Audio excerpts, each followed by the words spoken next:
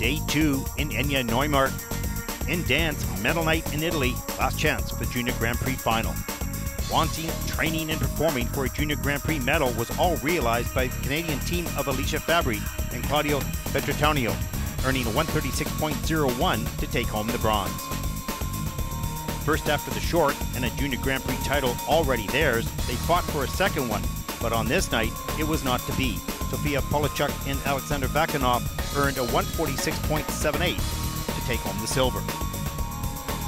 Moving to top spot on the podium, Arina Ushakova and Maxim Nekrasov of Russia skated inspired and determined to win 149.01 as they take home the gold.